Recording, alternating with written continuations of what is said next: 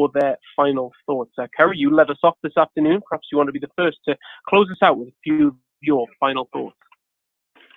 I just say that, you know, the gig workers are here to stay. And I think that, you know, with the rash of litigation we see, I think the nation has to come to some kind of agreement on how to treat these workers.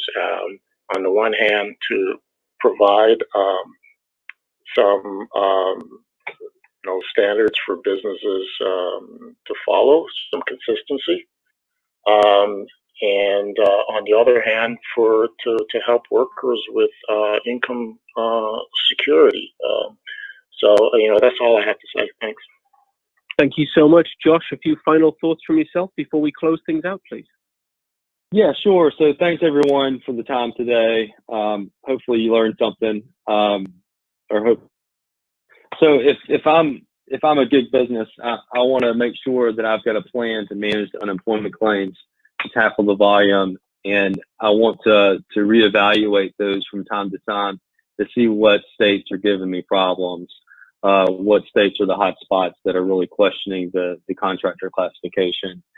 I also want to be mindful of what I've done in response to COVID-19, take a look and see how that has impacted the classification, and go ahead and think through, all right, how am I going to defend or address these changes if it's challenged in court or by an administrative agency. And then finally, I think that you got to kind of calendar at some point this year to take a look at your independent contractor agreement, whether it's a gig business or a more traditional independent contractor arrangement. There's just been so much that's changed. I feel like that there's got to be ways to improve your independent contractor agreement to make sure it's aligned with your actual operation.